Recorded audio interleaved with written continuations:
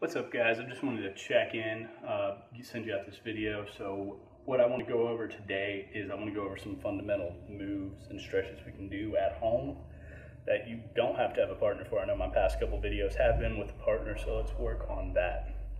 So we're going to come out. We're going to act as if somebody got out on us. So we're here. First off, if they've gotten out, I don't want to let my shoulders just lay flat. That means I'm giving up. Let's not give up. So we're going to be up. Here's what we're going to do. Plant our toes. We're going to reach way over and come up onto this elbow. So I'm reaching way over it at the same time I'm looking up. Boom. Then we'll go the other way. Boom. And I'm pushing with my toes the entire time. This is to emulate the roll we do after we buck and trap the leg. We're going to go boom, boom, boom. Different angle. Woo. Woo.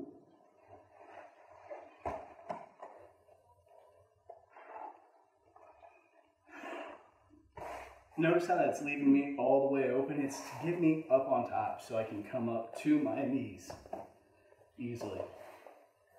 Second drills, let's make sure we did them in class, S-walks. These are great for single legs and standing up to it. So what I'm doing is I'm sitting, one leg out front, the other right behind it, making a S. Very janky S, but it's an S. So what we do with these, come up to the knees. I'm flexing my hips and swing around. Cut in, boom, sit down. Try not to use your hands on the way down. I don't want you just relying on the push and falling down on that and hurting your elbow. Coming up, swinging around, boom.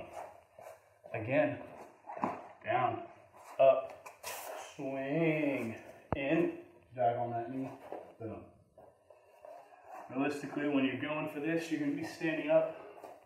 When we're ready for it, you're going to swing and then up.